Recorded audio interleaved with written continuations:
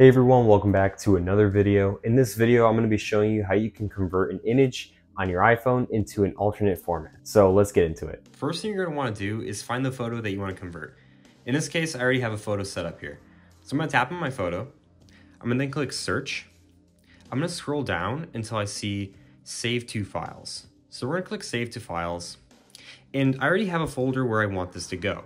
If you want this to go in a different destination, so let's say you want it to go in your Google Drive or your iCloud Drive, you would select that. But in this case, I'm going to select this folder.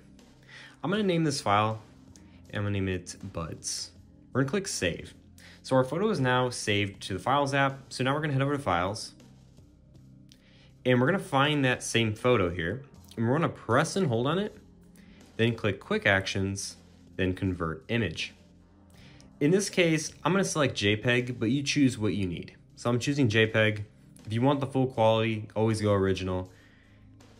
And now your iPhone will create a duplicate of that picture, but it will be in a different format.